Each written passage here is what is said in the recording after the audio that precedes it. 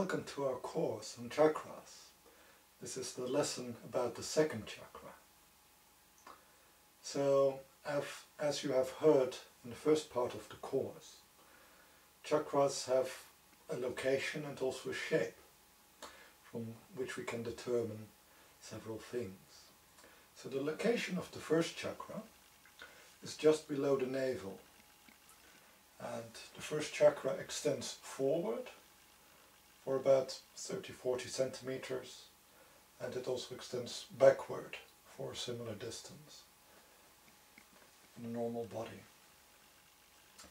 So besides that, the chakra also has a width, and a chakra can be relatively narrow or relatively wide. And as I explained before, a very wide chakra has a tendency to focus on many different things at the same time, while a very narrow chakra tends to focus on just one thing at the same time. So in case of the second chakra, which is the desire chakra, it creates either a very specific desire or a very general desire. So if I have a very broad, wide chakra, it can be like, gosh, I would like something to eat, or I would like something to drink. And basically anything, whether it is really nice and tasty from a 3-star restaurant or it is from the McDonald's, it doesn't matter. You want it, you are satisfied by it. If you have a very narrow second chakra, it is very specific. So I want to have dark chocolate from the Lindt brand and nothing else. Nothing else will do also. You have a very specific desire, and only that specific thing can satisfy your desire. So we often find that people who have a very narrow second chakra, they tend to commit a lot into getting it. And they're very specific in what they want, but because they put in also the extra effort to get that very thing they desire, they're usually quite successful. While people who have a very broad second chakra, they tend to be easily satisfied. So there tend to be people who are more relaxed, more slow, usually less vigorous, taking it easy, enjoying the good life. And in what you could say social terms, they're the less successful people. Like they don't have such high ambitions. So, and because the ambitions are lower, they tend not to put so much effort into climbing as much. Ultimately, these people also tend to be more easily satisfied. They tend to be more content, more at peace, more at ease than the other people who are more high-strung. And this brings us to another trait of the second chakra, that it is very strongly connected to the life force. So if I never get anything what I want, I get no food, I get no drink, I get no sleep, I get no rest, I get no sex, I get no pleasure, then very quickly my life force will collapse. I will go into a depression and roll over and die. The opposite is also true. So if I'm desiring something and I manage to get that, so for instance you're in love with somebody, and after like a very long time you will finally see your lover again, you will finally have your heart's desire. This gives a really strong boost to the second chakra and also to your whole life force. You'll be awake for 3 days, you can't sleep, but you will still feel powered, energized by your second chakra. So the second chakra is very essential, and one of the problems which happens as people age is also that they start satisfying their desires. And when we're young, we're full of dreams, and also spiritually we're full of karma which has to be satisfied. So we have things we want to achieve in this life, we want to do in this life. But usually when we get into our 40s, we have to either we will have completed these goals, or we will have to acknowledge our defeat and say like, okay, it's not going to happen. I just can't do it, or it's too difficult, or blah blah blah blah blah. And usually from 40 onward, the second chakra therefore also starts to weaken, because there is less to be desired, and the other things we get, they're more or less standard. You've experienced food before, you've experienced sex before, you've experienced different types of wines before, different types of sights before. So there's less of a stimulus, there's less of a need in the second chakra. So the second chakra tends to weaken a bit. And this is also a general process, that the lower chakras tend to weaken as we grow older, while the higher chakras tend to strengthen as we grow older. The second chakra, in this case, also has a kind of a competition, you could say. So the second chakra is all about desire, and it is ultimately very selfish. And what is in a way holding back your desires, why don't you just grab the cookie from somebody else's plate, is the heart chakra. The heart chakra allows us to connect with other people, with other beings, to understand how they feel and to sympathize with them. So you don't grab that cookie from the other person's plate because you realize that they also want the cookie and that they will be unhappy if they take the if you take the cookie. So ideally, of course, these two can find a way where both will be happy. Maybe you can share the cookie, or you can trade for the cookie, so that both of you will be happier. The other person might want something they like more, but in the first instance there's a competition between the two. Because the lower chakras, they tend to act more quickly, and the higher chakras tend to, in a way, block or slow down the lower chakras a bit. So the desire wells up in the second chakra, and then the heart says like, oh, wait a minute. Let's do this in a good way, in a right way, so that nobody gets hurt and that we become sensitive. And ultimately, your second chakra has to slow down a bit. So this is also what you find in, for instance, if you're looking at partners.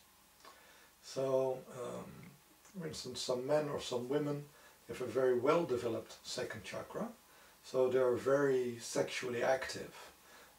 They have a very strong sex drive, they often have a very strong drive for any activities, they're very active with sports, they're physically active, they're also active in their careers.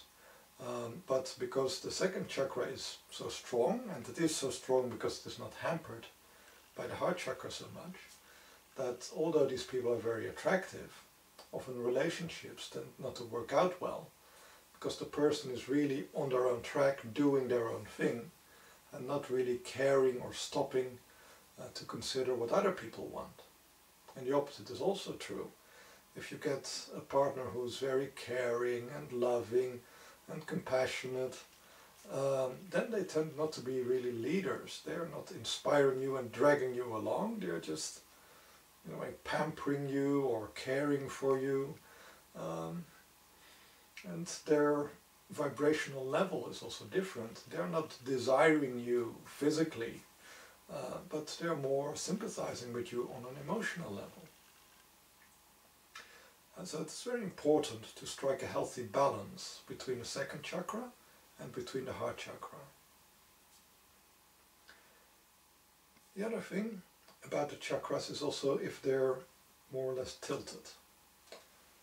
So if you look at the chakra from where it originates and from where it is going to, it should be more or less a straight line. Then it is rather normal. If the chakra in a way tilts downward, then your desires tend to be focused on lower vibrations. When the chakra tends to tilt upward, it tends to be focused on higher vibrations. So a normal second chakra is in a way looking for ways for you to continue your existence and to develop yourself. So it is looking for food, drink, air, rest, sleep, and it is looking for stimulation. And this can be emotional stimulation, physical stimulation, spiritual stimulation, mental stimulation. All these desires are in the second chakra. And when it is balanced, then you get a healthy mix of all these things. If it is tilted upward, then your desire is mainly focused on higher things. So you tend to forget about food, you tend to forget about drinking or resting or sleeping. And your only desire is, for instance, art or music or reading. So you're, in a way, focusing only on these higher desires, and the lower desires become less important. You don't focus on them as much.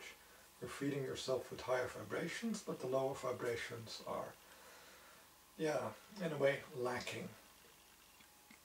If the chakra focuses downward, you're actually focusing on things which will be more, not just maintaining you, but will be strengthening you. Often making you stronger, more powerful. So often it is very much about physical domination, sexual domination, competition. So all these desires to win, to be stronger, to be more dominant, they are shown by the chakra focusing a little bit towards lower vibrations. There can also be a discrepancy between the front end of the chakra and the rear. So the front end of the chakra is very much about what you are,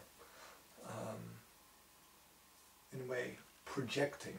Like, I want this, I'm looking for that. And ultimately these energies are projected by your spirit into your aura. And your aura, depending on the energies which are there, will attract certain people, certain events onto your path, or will pull you towards certain places. So you can have and find those experiences. The rear of the chakra is about absorbing energies. And here it can become very dramatic. So you can, for instance, want and desire something, and you can even attract it, but then being unable to benefit by it. So this is a very tragic circumstance where you, for instance, you want to have a relationship, so you attract that partner to you, and these partners are in your environment, they are what you want, but somehow you're unable to open up to them, or when you are together with them you're unable to be satisfied by them. This is usually because there is a mismatch between the front end and the rear of the chakra. So if the front end of the chakra is not working, it is less of a problem because you're unable to desire something. You're unable to want something, and this may not be good, but usually you're not aware that you don't want something. You're only aware of the things you want. You're not aware of the things you don't want. But if the rear of the chakra is somehow unable to absorb the energies, then it becomes very frustrating. It can become a real torment, where you just cannot get satisfaction. What often happens is that when a person wants something a lot, and they focus on getting it a lot, so all the energy is focused on the front of the chakra because they want to get it, they want to find it, they want to have it in their life, and the front end of the chakra becomes bigger and bigger and bigger and stronger and stronger and stronger. So they will really have a powerful attraction, and everybody will know, will feel their need and their desire, so they can respond to it. But as a result of moving all the energy to the front, there's no energy left in the back. And if the back end of the chakra becomes too small, too little, it cannot process energies anymore. And then you get a vicious circle, where you cannot get something and you end up wanting it more and more and more, and desiring it more and more and more. But the more you desire it, the less you're able to accept it or to get satisfaction from it. So unfortunately this is a very common problem when a person has been frustrated for a very long time. And it is usually that these frustrations are on a romantic level or sexual level or on a career level, where people, in a way, are growing. They become more and more powerful in the outside world, but ultimately they're unsatisfied, and because of the lack of satisfaction, they keep on going and they become very blind in pursuing their goals, in pursuing their careers, and it's a never-ending story. They can never get enough. And ultimately this also can be a form of addiction. And people can be very strongly addicted due to this imbalance in the second chakra. It can be a sexual addiction, it can be a food addiction, it can be a career addiction. Just wanting to climb and get more and more power, but never having enough. The second chakra is also strongly influenced by the heart meridian and the small intestine meridians. And these meridians have to do with faith, with confidence, trusting yourself and trusting others. And if these meridians are somehow not functioning well, you don't think you can open up to somebody else, or you cannot trust yourself, you don't think you can get it, or you're able to perform that role, then also the second chakra becomes very twisted. You have a desire, but at the same time you're saying to yourself, it is impossible to desire this, or to get what I want, or to get what I need. So at the same time you're wanting it and stopping yourself from wanting it, and this usually creates a very twisted shape in the chakra. So often you will find that the chakra, instead of being nice and round, will go very irregular. Sometimes it is shaped a little bit like an 8, or it is squeezed, or it becomes flat. So often weird chakra shapes can result from problems with your fire meridians, with a lack of trust or a damaged trust. Also this warped chakra, as you can imagine, is also not putting out a very clear image. It is not saying like, this is what I want, because you're in a way giving very mixed signals. You're in a way attracting something and also repulsing something at the same time. And often for the other people around you this can be very confusing, because if it is, for instance, a partner you're attracting, they will feel that you have an interest in them, you feel attracted to them, and they will come closer, and then they will feel that you're close to them, you don't allow them any space, you don't open up for the interaction, and you're in a way keeping them in the middle distance. You're not willing to let them go, but you're not willing to allow them to come closer either. So this is often a symptom which you get from a misshapen second chakra. What we often find is that the desires are often in the outer edges of the aura, and the closer we get, the more specific they are. So if you start feeling what is the second chakra telling you, you will often find something very rudimentary towards the end, and it gets more and more specific and more filtered the closer you get to the body. So in case of a romantic desire, you want another person, not a dog, but a you. That would be more or less what you would feel here. Okay, get a little bit closer. Oh, you want a person of the opposite sex. Ah, you want a person who's more or less of the same age of the opposite sex. Not really young, not really old, more or less on your level of development. Okay, and then you can get closer, and okay, you want this person to be very fit in their body, a little bit sporting, an active person.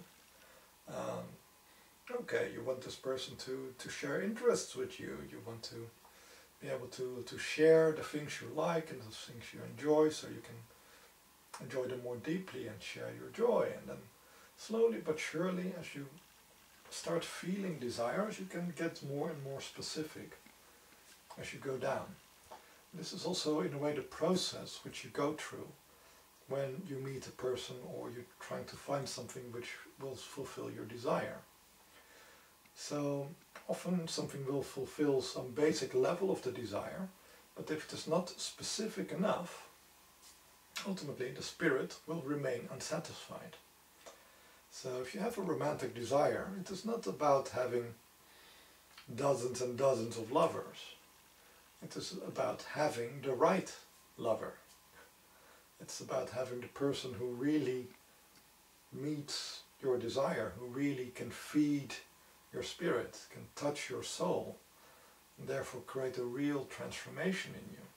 It's not just about maintaining your body and keeping going like food, but also the higher desires, the desires of the spirit to grow, to develop, to share,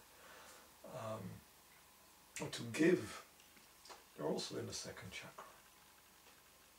So I hope that this introduction will give you a little bit of an indication of the importance of the second chakra and some things you can look for.